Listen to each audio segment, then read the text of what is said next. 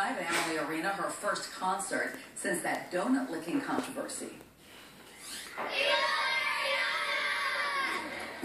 Well, her fans are still cheering her on big time. The pop star, you might recall, got in trouble for this video right here, caught on camera, licking donuts that she didn't buy. And in the same video, she also was heard saying that she hated America.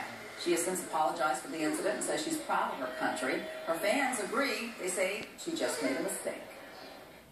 I understand why people didn't like what she said, but I think that she means well, and she apologized. I don't think it was fair for her to be judged in that moment because she didn't know she was being filmed, and everyone has their moments.